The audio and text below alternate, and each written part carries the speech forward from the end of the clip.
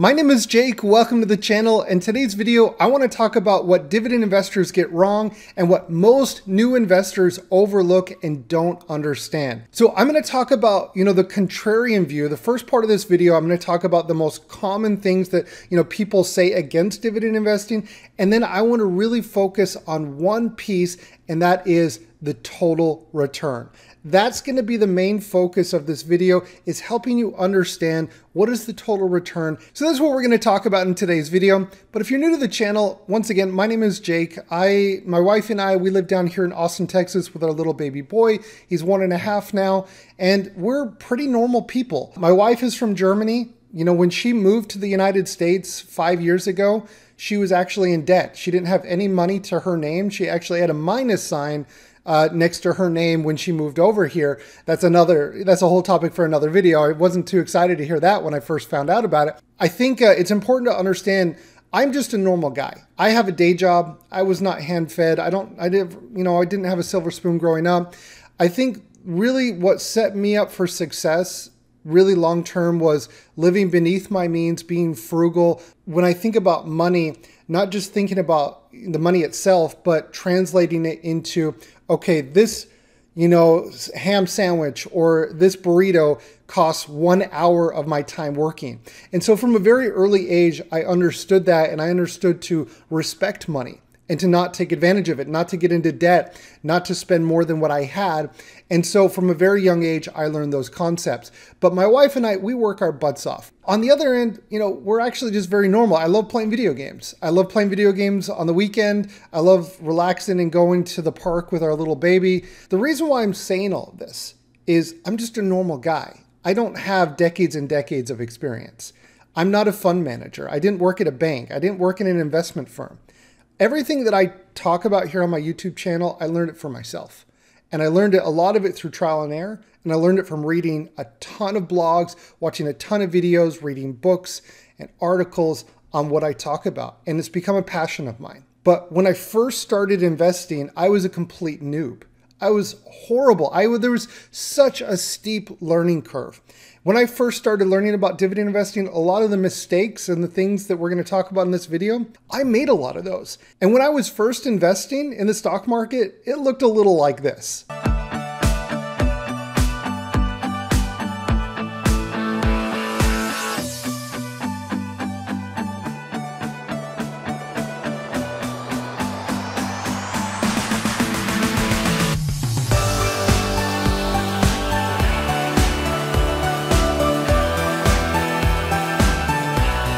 Oh my gosh. I gotta love it. All right. So for those of you that have been following the channel for a while, you know that I have a weird sense of humor. It's just kind of how I am. I'm a bit weird. But anyways, if you're weird as well and you want to follow me on Instagram, I'm going to try to be more active there. You can go and you can connect with me here on Instagram. It's another way that we can connect and, be weird together. All right. So first off, I want to start with talking about what are the reasonable arguments against dividend investing?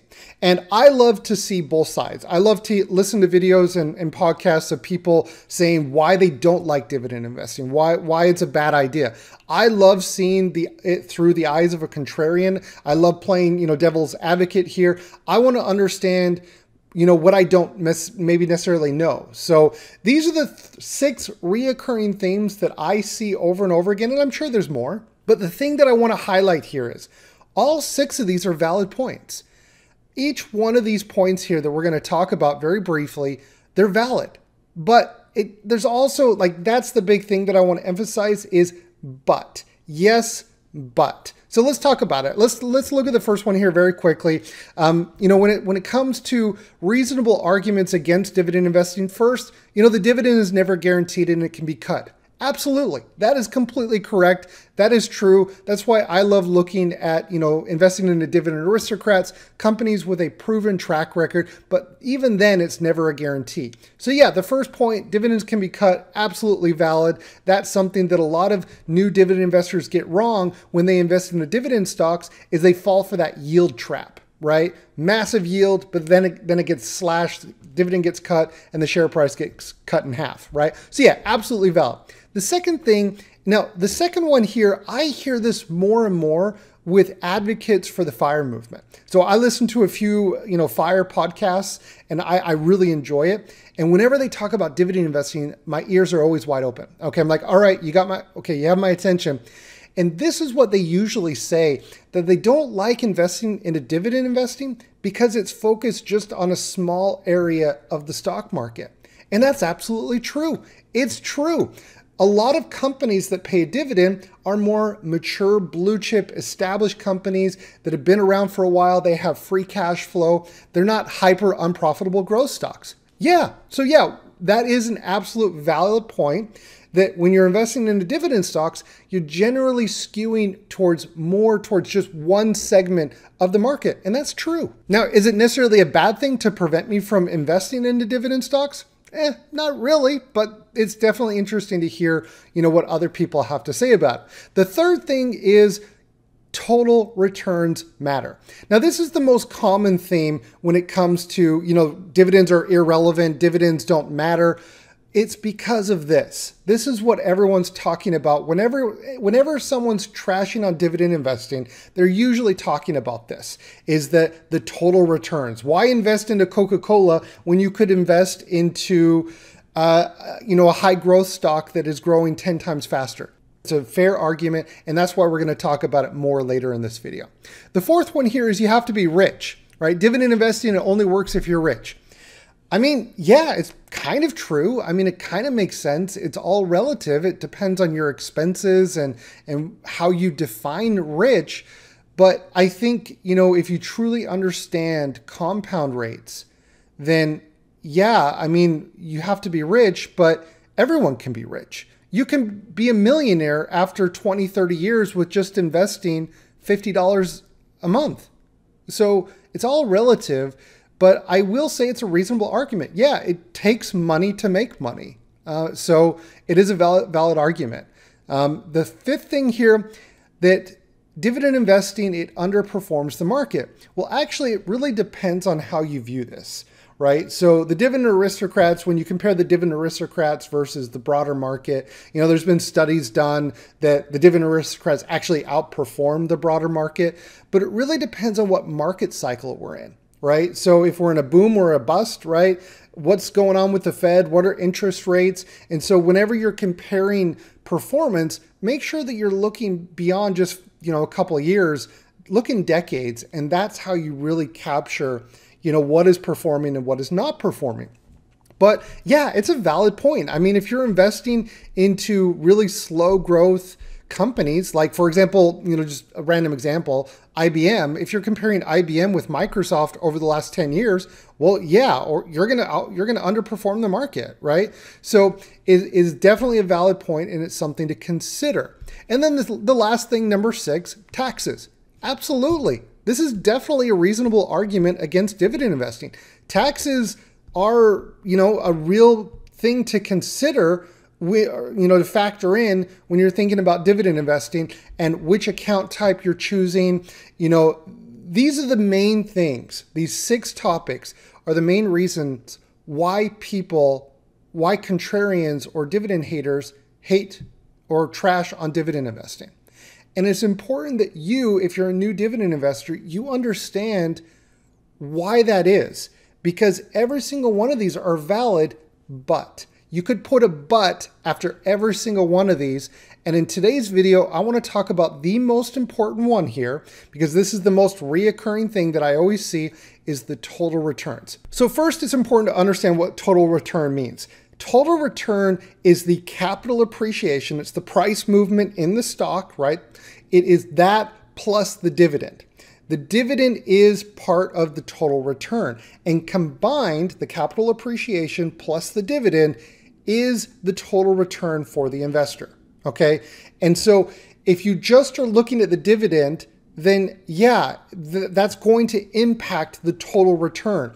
And so what I want to do is I want to walk you through a few different scenarios, And I want to walk you through 4 different scenarios. And I want to look at different, different examples, so different parts of the market. So we're going to look at 2 different companies in the consumer staple space. We're going to look at 2 companies in the communication services space. And then we're going to look at 2 others in the consumer discretionary space. And then we'll do 2 ETFs, one covered call ETF and a dividend ETF. Okay. And what I want to do is I want to show you some things that I look for, something that you can look for at a high level, very simple, straightforward, and it will help you understand the total return and what to look for when you're comparing investments. All right, let's start off with a few examples here. First, let's talk about a company here in Kraft Heinz. This is a consumer staple, pretty popular brand name. I love their hot dogs. I love the Heinz ketchup. Really great, iconic brand. But in terms of a company dividend stock, it's not the best stock, or at least lately, historically, it's not been really a high performer. But when I was a new investor, when I first started out investing, this was investing into dividend stocks with a dividend focus about 5 years ago, I bought Kraft Heinz. You know what I did is I thought, oh, Kraft Heinz, Warren Buffett invests into it. All right, great. It must be a great company to invest in. I looked then at what the dividend yield was. I was like, 4%? Amazing. 4% dividend, like that's a great deal.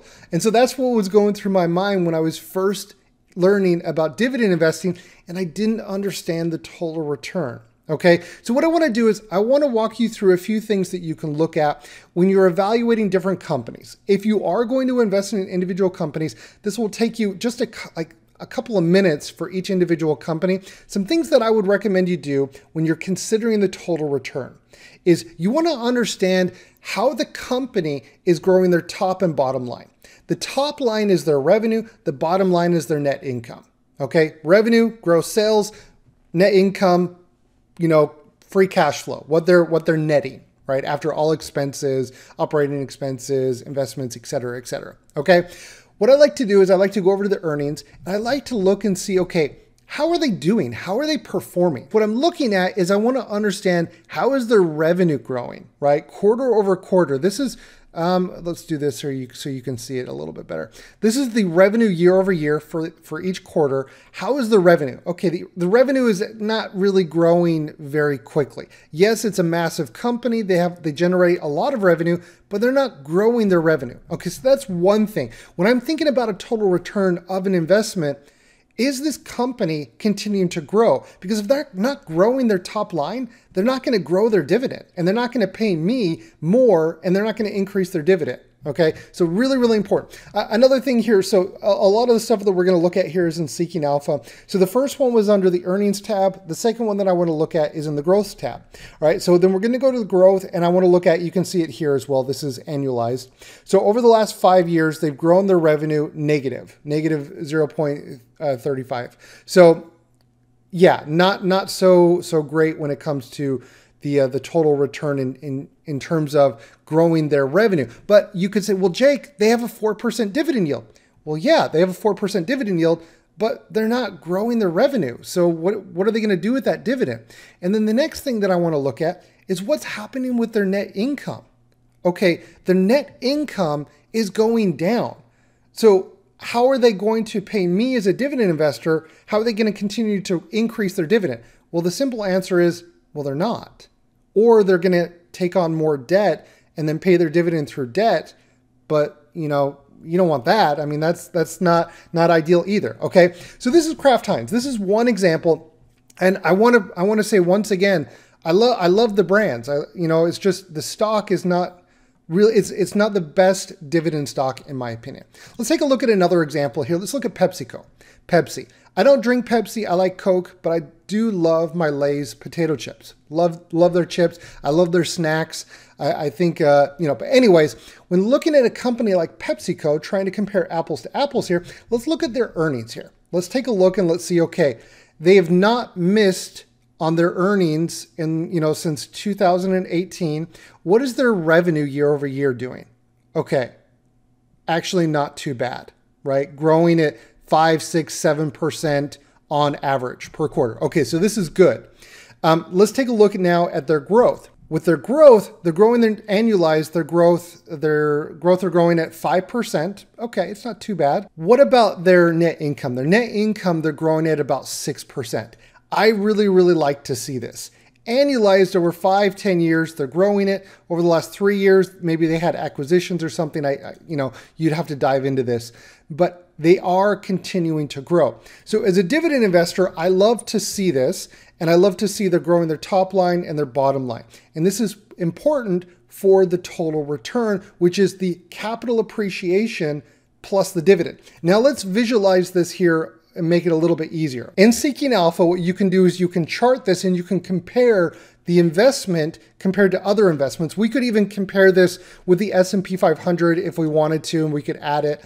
You do have to use premium to be able to do this. I believe there's other websites out there. I personally like Seeking Alpha. If you do want to sign up with them, I do have an affiliate link in the description below. You'll be able to get 50% off. But yeah, no pressure. If you want to use it, it's down there. If not, that's cool. So the metrics here that we're looking at, this is just the price return. Okay, so the important thing here that you have to understand is if you were to look at this from Yahoo Finance or let's say, for example, Google Finance, and you were to go and you were to type in these here, you could take a look at Kraft Heinz and Pepsi, and this is just showing you the price action, the share price of the stock. This is not looking at the total return. And as we discussed, the total return is the price plus the dividend reinvested. And when you compare this, the different investments, this is massive. This is so impactful. And if you compound this over decades, it's difficult for my small brain to even comprehend it. But the important thing that I want to highlight here is when you're thinking about investing, whether it's dividend investing or not dividend investing, growth investing or something in between, you have to make sure that you understand the difference between the price of a stock and the total return of a stock. The dividend relevancy here, it is absolutely relevant when it comes to calculating the total return for these investments.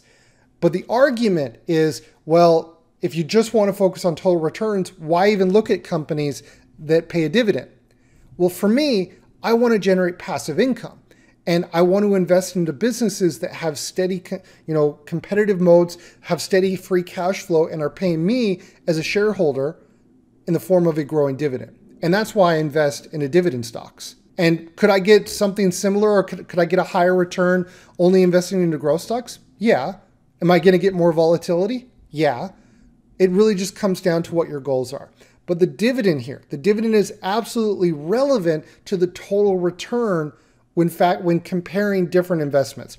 Now, just for the sake of it, let's go ahead and let's take a look at VOO, because I'm sure there's going to be somebody asking this. Well, what about VOO? Well, VOO is right here. And when it comes to, let's take a look at this. Let's look at the price return. This is just the stock price. So if you just look at the stock price, VOO is crushing the other two here, right? Crushing even Pepsi, right? Just really, really beating Pepsi. But if you look at the total return, it's actually, yes, it's still beating it by a significant amount.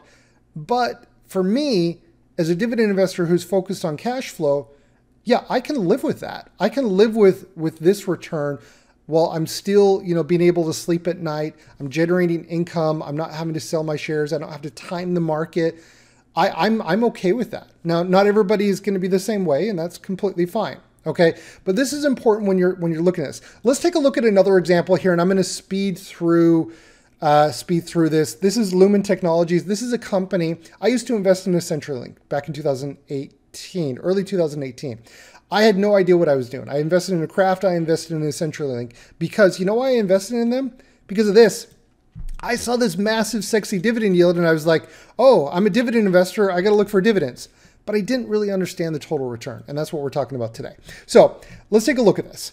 Really quick, the earnings. How are they doing with their earnings? Not really consistent. They're missing their EPS quarter over quarter quite frequently. Their year over year revenue growth is just horrific, like horrible. But they pay a dividend. Yeah, but let's take a look at the growth here. The growth revenue annualized over the last 5 years, it is positive. Over the last 10 years, just, yeah, nothing really.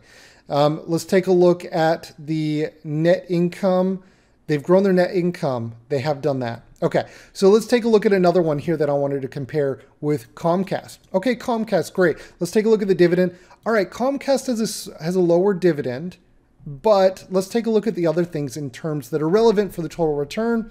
Let's take a look at their earnings. They've never missed earnings.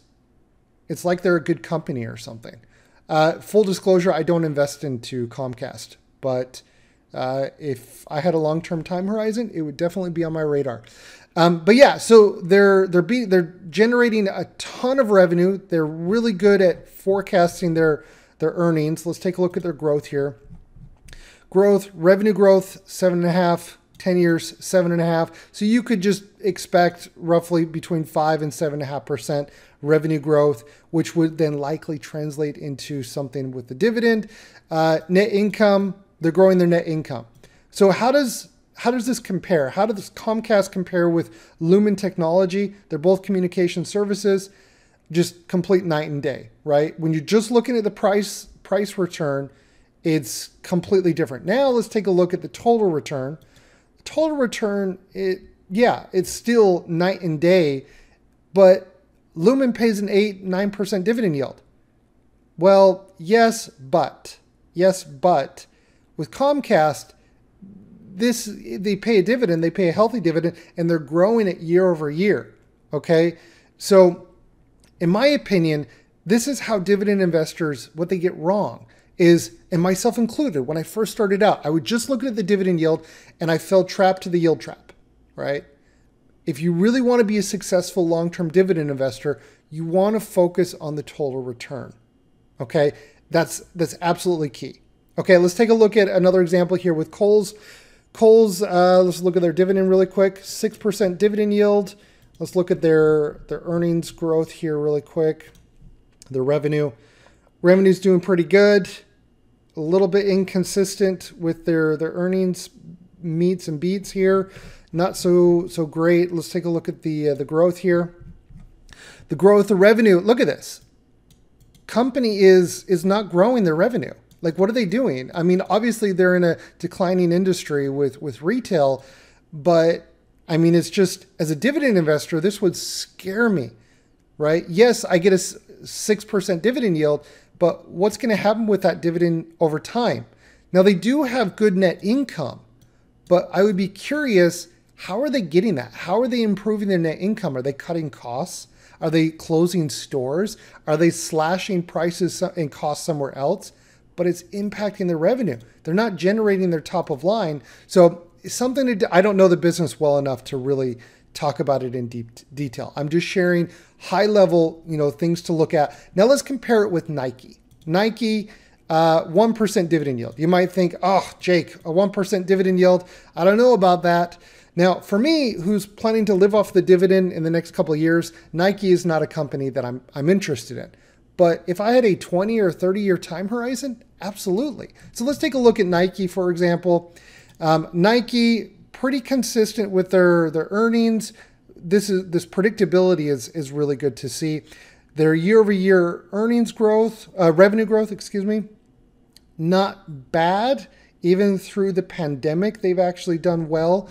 Let's take a look at their growth. When it's annualized, the revenue, they're growing the revenue at about 6% annually. Their net income, this is massive. They're growing their net income at a really, really fast rate, which is enabling them to increase their dividend year over year. Okay. Price returns of Nike versus Kohl's here. Look at this. This is just the price action. Look at this. Now, this will go down because Kohl has a larger dividend. And what did I say over and over again? The dividend does matter. The dividend is part of the total return. So this percentage, this gap should shrink slightly. Total return, did it shrink? Let me see. Price action, 300, 400. Yeah, it did shrink. In percentages, it absolutely shrunk, but it's still just massive, right? When looking at the two different companies. This is maybe an extreme example, right? But yeah, it just shows, like, investors, if you were to invest into Kohl's for the next 10 years versus investing in a Nike, in terms of your dividend, yeah, you would generate more dividend income, but once again, what were those cons? Paying taxes, for example, dividend cuts, all of those things. So it's something that you want to be mindful of when you're a dividend investor, and when you have to have that total return on your mind. All right, so let's take a look at one last example here. These are pretty popular cover call ETFs. I wanted to take a look at QYLD. This is the Global X cover call ETF. It tracks the NASDAQ. And DGRO, this is just a random example. Take it with a grain of salt. It's not an apples and apples comparison. It's just an example looking at the total return, okay? So not apples to apples. DGRO, it is more technology and growth focused. That's why I chose it over like SCHD or VYM or another one. Okay, so looking at the net price return, DGRO is crushing QYLD. All right, but now when you take a look at the total return with the dividend reinvested, it's here. Wait, let me go back. 64 and 23. Okay, so yeah, it does change it. But you can see, even with the dividend reinvested, right, the total return of DGRO is just destroying QYLD. And this will only continue to compound and grow. If you watched my last Review My Pie, I had somebody that was investing primarily in the Roth IRA into QYLD and other covered call ETFs for, I think it was like a 20 or 30 year time horizon. This is why you don't do this. The total returns matter. And yes, the dividends matter, but the investment type as well. Like if you have longer than a 5-year time horizon, these cover call ETFs are not the right choice, in my opinion, because the total return is so important. Okay. So when you're looking at this, when you're thinking about your investing strategy, even if you're reinvesting the dividend, right? Look at this. This is with the dividend reinvested. Okay. Really, really important. So even if you're reinvesting the dividend, even if it's in a tax sheltered account, Roth IRA, the total return, that's what you need to make sure that you're keeping your eyes on when you're a dividend investor and you're thinking in decades and long term. I want to use one example though that I think is pretty cool. Okay, so this is a one-off nuanced, thing here when the company has a higher dividend yield and is actually outperforming. So I wanted to show this here. I thought it was pretty cool. Let me show you this. So I'm not advocating for that you go all out and buy Altria Group. It's a sin stock. It's a tobacco company, right? They're the devil, yada, yada, yada, whatever. What I'm saying is that there are some kind of, there are exceptions to the rules. Okay, when it comes to this, with the dividend, with the higher dividend yield actually outperforming. Take a look at this. Over the last 10 years, Coca-Cola and Altria Group, the price return, you've actually done better with Coca-Cola. But if you look at the total return, they're actually just right even. Look at that. 121 versus 120. Absolutely incredible. And if you really want to see it get crazy, take a look at this. The total return from Altria Group is destroying Coca-Cola. It's almost 3x. Absolutely incredible. But if you look at the price return, they're equal. Look at that. They're almost exactly equal. But with the dividend, it almost 3x's it. Dividends matter, everybody. Dividends are relevant. They're absolutely important. It's important to understand, both sides of this. Some investors are going to say, hey, what you're doing is wrong, or why are you doing that? Trying to, make you defensive and, explain why you're doing something a certain way. The total return is important. There's many different ways of how you can generate that total return, but I will say that dividends absolutely matter, but you don't want to just chase yield. We saw that with a handful of different examples, different sectors of the market. Understanding both sides will only help you to make the right decisions for you. But once again, I would always advocate, if you're brand new to investing and if you only understood half of what I was saying in this video, first start off with dividend ETFs. And then as you learn more about investing, you understand more about your risk tolerance and your time horizon, then I would then shift to then consider, if you want to invest in individual stocks. But there is absolutely nothing wrong with just going 100% ETFs.